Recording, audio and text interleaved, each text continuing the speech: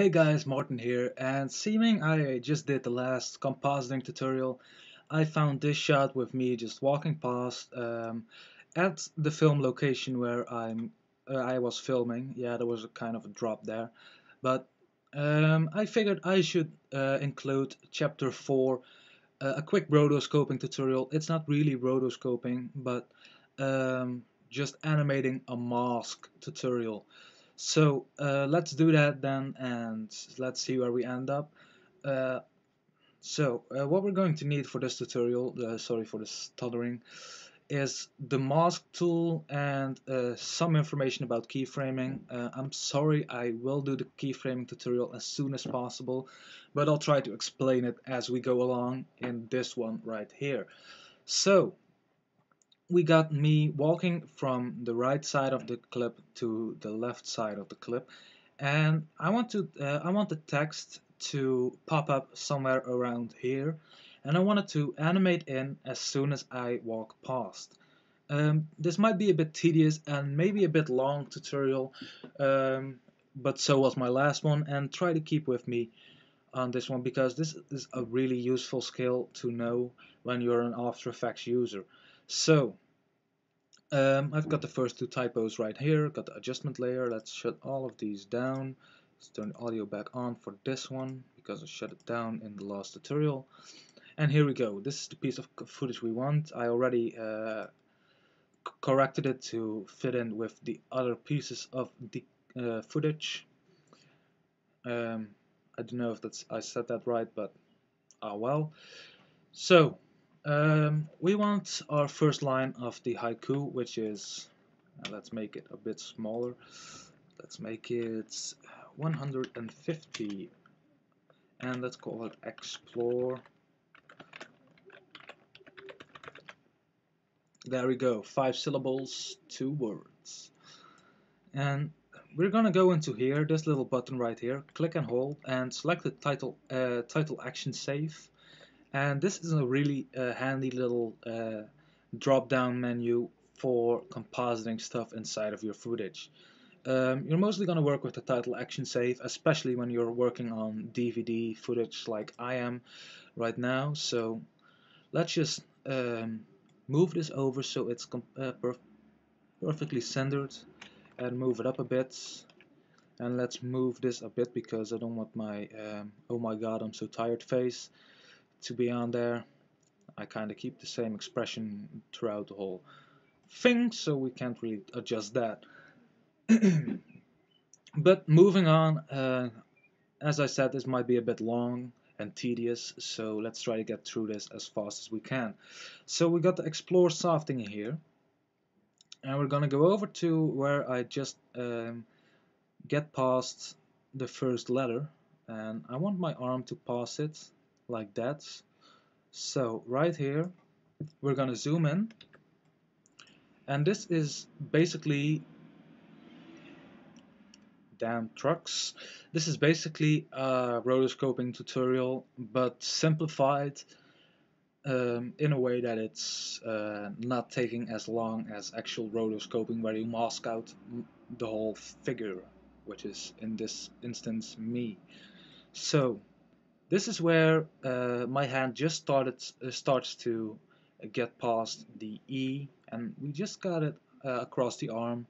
I'm not that muscular, I know, but we'll have to work with this. Sorry.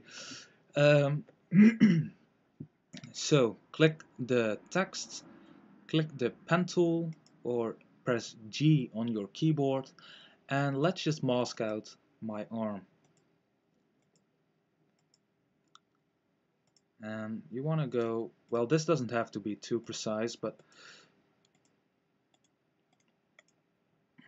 there we go. And this doesn't have to be perfect, but try to get it as good as you can. So get the select tool and make these points just a bit better by clicking and dragging the points. And as you can see, I've got a little bit of text popping up already. So we're gonna press M on our keyboards and click the stopwatch for the mask path. This is a really important step because without this, the mask will not animate and you can start all over from point 1 again. So be sure to set a keyframe for this, and we're gonna go back 1 frame because we don't want the text to be anywhere on the footage. We don't have to be that precise with this. We're just gonna move this around and this one. And as you can see, as I go to the next frame, there we go. So the text is not here, and here you got a little bit of a half line of the E. So let's go further to the next frame, which my arm moves quite a lot in, and just drag this over here.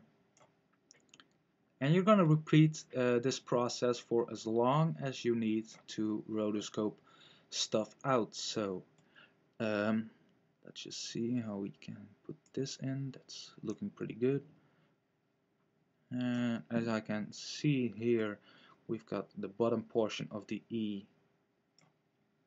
in there as well. So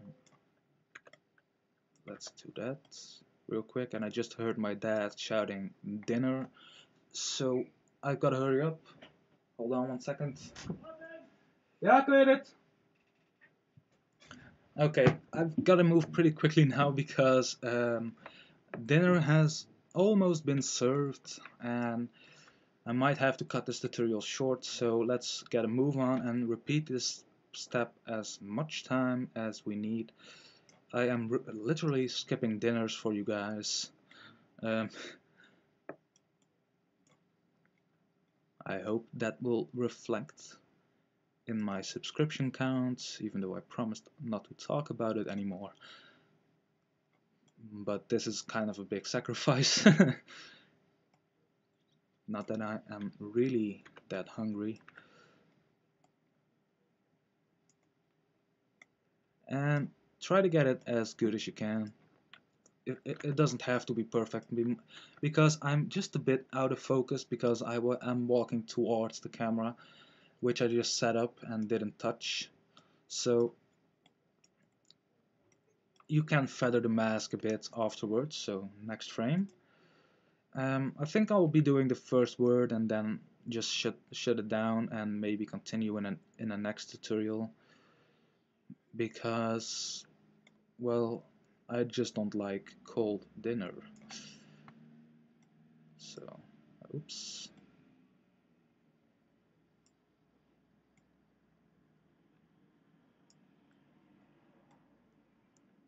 And there's not too darn much to talk about at this point. This is just a repeated process of just moving the points, going to the next frame, and be sure to press Control S or Command S if you're on a Mac quite a lot because you don't want to do this over and over again if your After Effects crashes. And if you add a lot of effects, that might just be the case.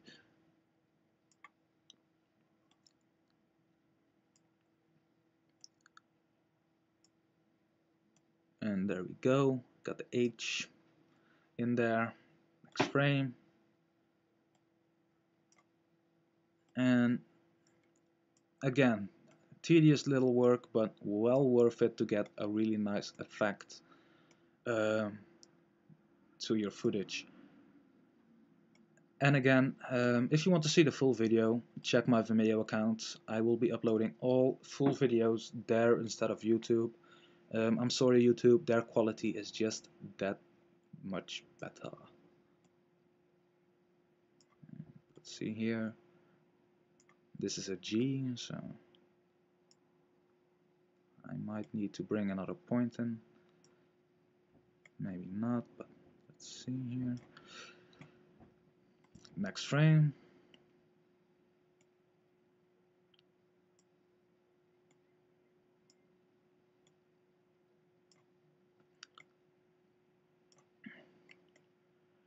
They should really invent a camera which automatically sees what is a person and tracks it as a mask to import it into After Effects.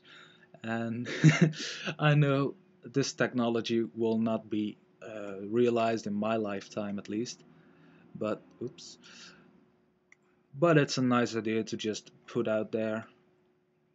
And if someone from Canon or Nikon or Red Cinema sees this and thinks, hey, we can do that, please do, because this is a lot of work. And adding another point is just selecting the pen tool and clicking where you need to add another point, and you can adjust it like so. Next frame. And I'm gonna stop at the G because I think you've seen the basic idea of this, and full body rotoscoping is the process of just masking out the whole subject, again in this case me, and doing that frame by frame as I'm doing now, but then for the whole person. So as soon as I have finished the G, I will go have some dinner. Because tutorial making is a hungry business. You need to eat.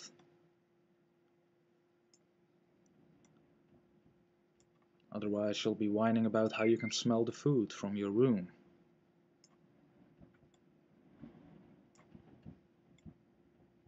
And that's not a good thing. Or maybe it is. I don't know, you'll be the judge of that. Almost done, almost done. One more frame. And I've got the G masked out.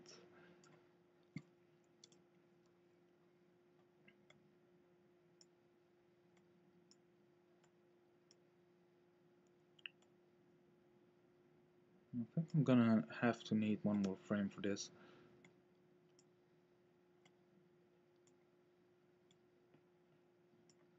And if I want to get it really precisely, I might just want to mask out this bit for the entire footage, but you'll see if I do that when I publish the video, which I'll probably have when I will upload these tutorials, because it would hurt me to know that people know what I'm making before I release it.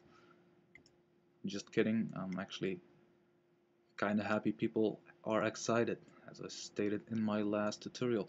So let's just play this little bit back. I'm just gonna put it onto this piece. Just it's